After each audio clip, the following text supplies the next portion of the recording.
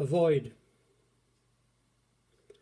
around which our daily life accretes, where eternity in depth and time yawns undefined, around which an impressionist pastiche of the multicoloured aspects of life are spun in an attempt to enrich the woo of who we are. And yet, at the centre of the me of being, taunts the hag in the shadows of where we do not go. For if we did, we would chase it around the corner and the next, for we cannot catch what we fear to face. In essence, made by us to define the who of who we are. We can chase it to where we are not and find the same emptiness, but not the who of who we are. Each paper chase will take us deeper and deeper into the soul of our soul existence. But how far to chase it down?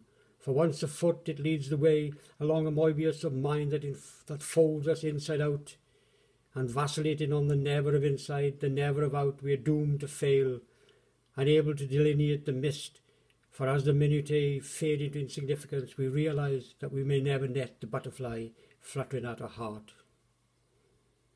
Down inside the void of us it is taunting still.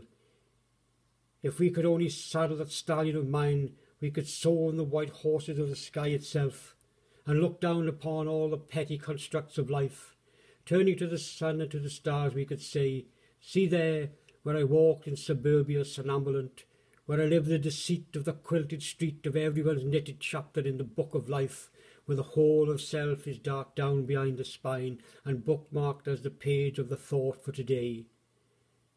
So free fall down the chasm of that self-same self, and bereft of all the confidence of that deceit, burst into the sunlight world of self-awareness, a meteor across the blaze of spring, carrying a heart resurgent unto the me of me. Is it that hole that we fill with our God? Or is it God in the hole that makes us whole?